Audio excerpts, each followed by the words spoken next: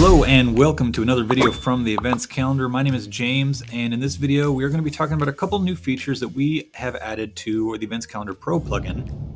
One feature is related to how our shortcodes work, and the other is related to our Elementor integration. So we've basically made it a little bit easier for you to kind of be picky when displaying events using our shortcodes or Elementor. You can now actually exclude categories or tags from the tribe event shortcode. So before, you could share a tribe event shortcode and you could choose which categories to show.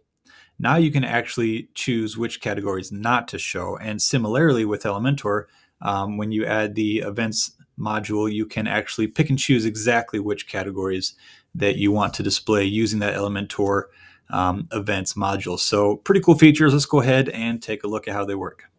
Okay, so for these features to work, we will need the Events Calendar, we will need the Events Calendar Pro, and we will need Elementor. Now, we don't need the Pro version of Elementor. The free version will work, and you can get that right through the WordPress dashboard by going to Plugins, Add New, and just search for Elementor. To get the Events Calendar Pro, you can head on over to theeventscalendar.com and check out the Products tab. Once you have those plugins installed and activated, we can go ahead and check out these features. So first things first, let's create a new page. I'm just going to call this Shortcode Test. And I'll add a shortcode block. And for now, I'm just going to add our standard tribe events shortcode.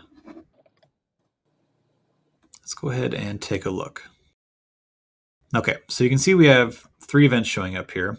And if we click into, let's click into this event. Scroll down, you can see there's an event category, cooking class. Okay, we're going to remember that.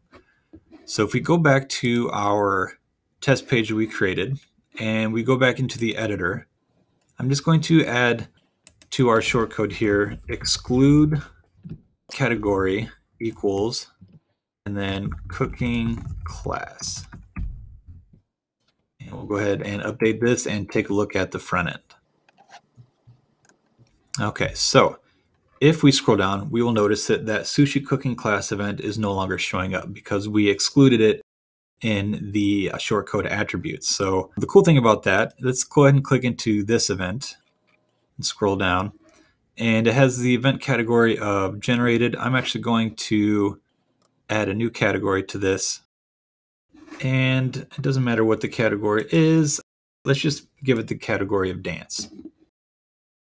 And what I'm going to do is I'm going to go back to our page and go to the edit page. And inside our exclude category, after cooking class, I'm just going to add comma dance. We're going to update this and check out the front end. Now you can see both those events are gone. So you can exclude multiple categories simply by separating them by a comma in that shortcode attribute. And this also works for tags as well as categories. Now, the other feature that I mentioned was related to Elementor. So what I'm going to do is I'm going to go ahead and edit this page. I'm going to just delete this shortcode here. And we'll update that. And then I'm going to click Edit with Elementor.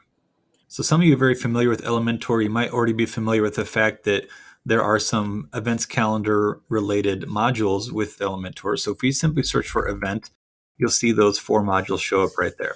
And what I'm going to do is I'm going to click on events list. I'm just going to drag this down here, drop it there.